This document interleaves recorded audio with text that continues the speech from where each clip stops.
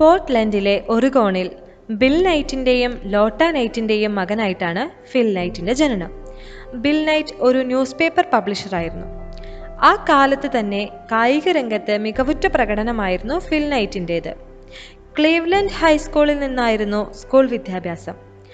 ചെറുപ്പത്തിൽ തന്നെ വളരെ മത്സരബുദ്ധിയുള്ള ആളായിരുന്നു അദ്ദേഹം.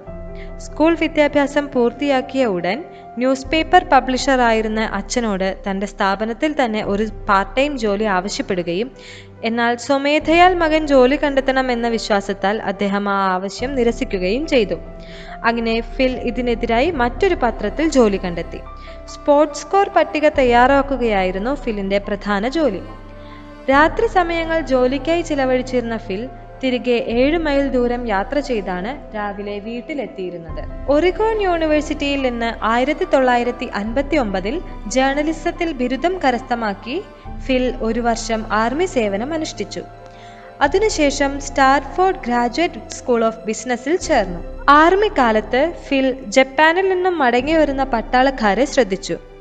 അവർ ധരിച്ചിരുന്നത് ഗുണനിലവാരമുള്ള ജപ്പാൻ നിർമ്മിതമായ സ്പോർട്സ് ഷൂ ആയിരുന്നു. ആ കാലത്ത് അമേരിക്കൻ വിപണികളിൽ പോലും ലഭ്യമല്ലാത്തതായിരുന്നു ഇവ. അഡിഡാസ്, പ്യൂമ പോലുള്ള ജർമ്മൻ ഷൂ മേക്കേഴ്സിന്റെ ആധിപത്യമായിരുന്നു അമേരിക്കൻ വിപണിയിൽ ആ സമയങ്ങളിൽ നിലനിന്നിരുന്നത്. അങ്ങനെ ഫിൽനൈറ്റ് 1962 ബിസിനസ് അഡ്മിനിസ്ട്രേഷനിൽ ബിരുദാനന്തര ബിരുദം കരസ്ഥമാക്കി. എന്നാൽ അമേരിക്കൻ ഷൂസിന് പകരമായി ജാപ്പനീസ് ഷൂസ് എന്ന ആശയം ഫിലിന്റെ ചിന്തയിൽ ഉണ്ടായിരുന്നു. ഇതിന്റെ സാധ്യതകളെക്കുറിച്ച് അറിയാൻ ഫിൽ ജപ്പാനിലേക്ക് യാത്ര ചെയ്യാൻ തീരുമാനിച്ചു. തന്റെ കാർ വിറ്റുകൊണ്ട് ഫിൽനൈറ്റ് ക്രാരി കാർട്ടർ എന്ന ഒരു സുഹൃത്തിനൊപ്പം വേൾഡ് ടൂർ ആരംഭിച്ചു. അവർ ആദ്യം യാത്ര ചെയ്തത് ഹവായിലേക്കായിരുന്നു. രാവിലെ അവർ വെറുതെ അലഞ്ഞു നടക്കുകയും വൈകുന്നേരങ്ങളിൽ പോക്കറ്റ് മണിക്കായി എൻസൈക്ലോപീഡിയ കൊണ്ടു നടന്നു വിൽക്കുകയും ചെയ്തിരുന്നു. ക്രാരി ഒരു പെൺകുട്ടിയെ അവിടെ വെച്ച് കണ്ടുമുട്ടുകയും ഇനി ഹവായിൽ തന്നെ തുടരാമെന്ന് തീരുമാനിക്കുകയും ചെയ്തു. അങ്ങനെ ഫിൽനൈറ്റ് ജപ്പാനിലേക്ക് ഒറ്റയ്ക്ക് യാത്ര തിരിച്ചു.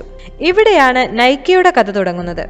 2014 സ്റ്റാർഫോർഡ് ഗ്രാജുവേറ്റ് സ്കൂൾ ഓഫ് ബിസിനസ്സിൽ 89ാമത് ബിരുദദാന ചടങ്ങിൽ ഫിൽനൈറ്റ് വിശിഷ്ട വ്യക്തിയായി എത്തുകയും നൈക്കിയുടെ കഥ പറയുകയും ചെയ്തിരുന്നു. അദ്ദേഹത്തിന്റെ വാക്കുകൾ അനുസരിച്ച് വളരെ ലജ്ജാലുവും ഉൾവലിഞ്ഞു നിൽക്കുന്നതുമായ വ്യക്തിത്വമായിരുന്നു ഫിൽനൈറ്റിൻ്റേത്. പക്ഷേ അദ്ദേഹം ഒറ്റയ്ക്കായിരുന്നു ജപ്പാനിലെ ഒരു പ്രമുഖ ജാപ്പനീസ് ഷൂ നിർമ്മാതാവിനെ കാണുവാനായി പോയത്. ആത്മവിശ്വാസം ഒന്നുകൊണ്ട് മാത്രം അദ്ദേഹം ജപ്പാനിലെ ഉന്നത നിലവാരമുള്ള sports shoe ബ്രാൻഡായ ഒനിറ്റ്സുക tiger brand sports ഷൂവിന്റെ നിർമ്മാതാവിനെ പരിചയപ്പെട്ടു. ഒനിറ്റ്സുക പിന്നീട് A6 എന്ന ലോകത്തിലെ തന്നെ ഏറ്റവും വലിയ സ്പോർട്സ് ഷൂ നിർമ്മാതാക്കളിൽ ഒന്നായി. ഫിൽനൈറ്റ് അവരെ കണ്ടുമുട്ടുകയും അദ്ദേഹം ഒരു അമേരിക്കൻ ബിസിനസ്സുകാരനാണെന്നും ജപ്പാൻ നിർമ്മിതമായ ഷൂസ് അമേരിക്കയിലേക്ക് ഇറക്കുമതി ചെയ്യുന്നതിനെ പറ്റി ചർച്ച ചെയ്യാൻ ആഗ്രഹിക്കുന്നുവെന്നും പറഞ്ഞു. ഭാഗ്യവശാൽ ഒനിറ്റ്സുകയ്ക്കും അമേരിക്കൻ വിപണിയിലേക്ക് പ്രവേശിക്കുന്നതിന് താല്പര്യമുണ്ടായിരുന്നു. അങ്ങനെ ഫിൽനൈറ്റ് അവരെ കാണുന്നതിനായി ആസ്ഥാനത്തേക്ക് ചെല്ലുകയും കാര്യങ്ങൾ സംസാരിച്ച് അവരെ തൽപരരാക്കുകയും ചെയ്തു. ഫിൽനൈറ്റിനോട് കമ്പനിയുടെ പേര് ചോദിച്ച നേരം പെട്ടെന്ന് ബ്ലൂ റിബൺ സ്പോർട്സ് എന്ന പേര് അദ്ദേഹം പറയുകയുണ്ടായി. അങ്ങനെ ചർച്ചകൾക്ക് അവസാനം ഒനിറ്റ്സുക ടൈഗർ ഷൂസിന്റെ അമേരിക്കയിലെ വിതരണം ഫിൽനൈറ്റിന് ലഭിച്ചു. ജപ്പാനിൽ നിന്ന് ഫിൽ അമേരിക്കയിലേക്ക് തിരിച്ചെത്തി.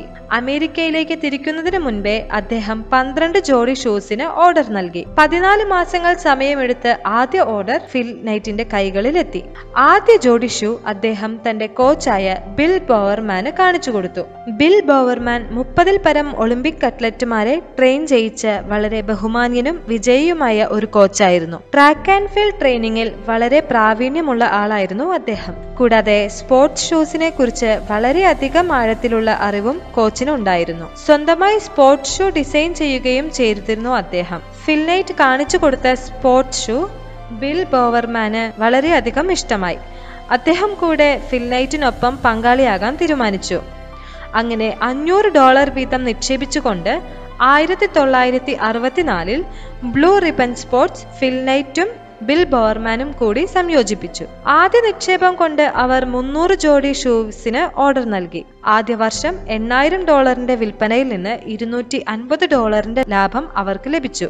ആദ്യകാലങ്ങളിൽ ഫില്ലിന്റെ കാറിൽ കൊണ്ടുപോയി സ്പോർട്സ് പരിപാടികൾ നടക്കുന്ന ഇടങ്ങളിൽ ആയിരുന്നു വിൽപ്പന. ഫിൽനൈറ്റിന് പ്രൈസ് വാട്ടർ ഹൗസ് എന്ന കമ്പനിയിൽ CPA ആയി ഒരു സ്ഥിര ജോലി ഉണ്ടായിരുന്നു. ഇത് കൂടാതെയായിരുന്നു ഈ ഷൂ ബിസിനസ്. അദ്ദേഹത്തിന് ഏറ്റവും പ്രിയം ഈ ഷൂ ബിസിനസ്സിനോട് തന്നെയായിരുന്നു. ബിസിനസ് പതിയെ വളരുവാൻ തുടങ്ങി. 1972ഓടെ 2 മില്യൺ വിൽപ്പനയിൽ നിന്നും അവർ 3% ലാഭമുണ്ടാക്കി. അതിനുശേഷം ഫിൽനൈറ്റ് സ്ഥിര ജോലി ഉപേക്ഷിക്കുകയും പൂർണ്ണമായും ബിസിനസ്സിലേക്ക് തിരിയുകയും ചെയ്തു. 1966 ഓട്ടത്തെക്കുറിച്ച് വിദഗ്ധമായ അറിവുള്ള ബിൽ ബോവർമാൻ ജോഗിംഗ് എന്ന പുസ്തകം പുറത്തിറക്കി.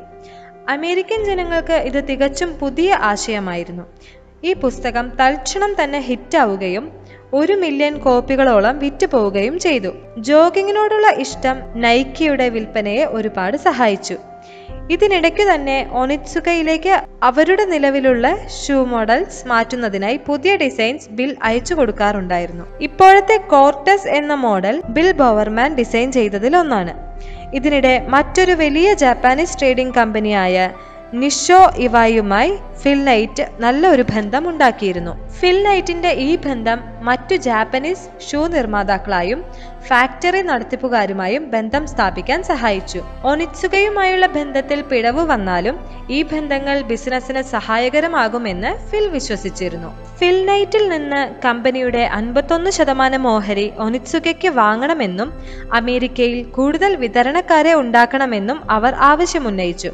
എന്നാൽ ഇത് ഫിൽനൈറ്റിന് അംഗീകരിക്കാൻ സാധിച്ചിരുന്നില്ല. ബിൽ ബോവർമാൻ ഡിസൈൻ നൽകിയ കോർട്ടസ് മോഡൽ വൻ വിജയമായതോടെ പെട്ടെന്ന് വിറ്റഴിക്കപ്പെട്ടിരുന്നു. എന്നാൽ അത് റീസ്റ്റോക്ക് ചെയ്യാനായി ഒരുപാട് സമയമെടുത്തിരുന്നു. ഇതെല്ലാം ഒനിറ്റ്സുകയുടെ മറ്റൊരു പ്രശ്നമായിരുന്നു. അവസാനം ഫിൽ സ്വന്തമായി ഷൂ നിർമ്മിക്കാം എന്ന നിലപാടിലെത്തി. 1972 ബ്ലൂ റിബണും ഒനിറ്റ്സുകയുമായുള്ള കോൺട്രാക്ട് കാലാവധി അവസാനിച്ചു. ആ വർഷം തന്നെയായിരുന്നു മ്യൂണിക് ഒളിമ്പിക്സ്. അതുകൊണ്ട് തന്നെ ഫിൽ പുതിയ ഒരു ബ്രാൻഡ് നിർമ്മിക്കാൻ തീരുമാനിച്ചു. ജെഫ് ജോൺസൺ എന്ന അദ്ദേഹത്തിന്റെ ആദ്യത്തെ തൊഴിലാളിയാണ് നൈക്കി എന്ന പേര് നിർദ്ദേശിച്ചത്. നൈക്കി എന്നാൽ വിജയത്തിന്റെ ഗ്രീക്ക് ദേവതയായിരുന്നു. ആദ്യം ഫിലിന് ഈ പേര് ഇഷ്ടമായില്ലെങ്കിലും പിന്നീട് ഈ പേരിന് എന്തോ ഒരു ആകർഷണീയത തോന്നി. അങ്ങനെ പുതിയ ബ്രാൻഡിന് നൈക്കി എന്ന് പേര് നൽകി. നൈക്കി എന്ന ബ്രാൻഡ് നെയിം ആയി. ഇനി ഒരു ലോഗോ ആവശ്യമായിരുന്നു. അതിനായി ഫിൽ അടുത്തുള്ള യൂണിവേഴ്സിറ്റിയിൽ ചെന്ന് ഗ്രാഫിക് ഡിസൈൻ വിദ്യാർത്ഥിനി കരോലിൻ ഡേവിഡ്സനെ ലോഗോ ഡിസൈൻ ചെയ്യാനായി ചുമതലപ്പെടുത്തി. അങ്ങനെ നാം ഇന്നു കാണുന്ന നൈക്കിയുടെ സ്വൂഷ് ലോഗോ $35 കരോലിൻ ഡേവിഡ്സൺ ഡിസൈൻ ചെയ്തു. അന്നു തൊട്ട് നൈക്കി മുന്നേറി തുടങ്ങി. 1989 അമേരിക്കയിലെ ഏറ്റവും വലിയ സ്പോർട്സ് വിയർ കമ്പനിയായി നൈക്കി മാറി. സ്പോർട്സ് ബ്രാൻഡിങ്ങിൽ നൈക്കി പ്രധാന പങ്ക് വഹിച്ചിരുന്നു. സ്പോർട്സ് താരങ്ങളുടെ പ്രിയപ്പെട്ട ബ്രാൻഡുകളിൽ മുൻനിരയിൽ ഒന്നായി Nike. Michael Jordan, tiger Woods, LeBron James എന്നിവരുമായുള്ള ബന്ധം നൈക്കിക്ക് വളരെ പ്രയോജനം ചെയ്തു. ടൈഗർ വുഡ്സിന്റെ അഴിമതിക്ക് ശേഷം നൈക്കി നോൺ സെലിബ്രിറ്റി അഡ്വർടൈസ്മെന്റ്സിൽ ശ്രദ്ധ കേന്ദ്രീകരിച്ചു. അത് കൂടുതൽ വിജയകരമായിരുന്നു. ഇന്നത്തെ ലോകത്തിലെ ഏറ്റവും നൂതനമായ ഷൂസ് നിർമ്മിക്കുന്നത് നൈക്കിയാണ്. കാലുകളുടെ അളവിനനുസരിച്ച് ലേസ് ഇല്ലാതെ തന്നെ ടൈറ്റ് ആവുകയും ബട്ടൺസ് ഉപയോഗിച്ച് ടൈറ്റ് ആക്കുന്ന രീതിയിലുള്ള ഷൂസും എല്ലാം തന്നെ ഷൂ വിപണിയിൽ പുതിയ ആശയമായിരുന്നു. ഇവയെല്ലാം ആദ്യമായി നിർമ്മിച്ചത് നൈക്കി എന്ന കമ്പനിയാണ്. നമ്മുടെ എല്ലാം സ്കൂൾ ടൈമിൽ എല്ലാവരും ആഗ്രഹിച്ചിരുന്നതും ഇത്തരം ഷൂസ് തന്നെ ആയിരുന്നു, അല്ലേ? അതെ, അത് നൈക്കി സാധ്യമാക്കി. നൈക്കിയുടെ ടാഗ്ലൈൻ പറയുന്ന പോലെ, ജസ്റ്റ് ഡു ഇറ്റ്.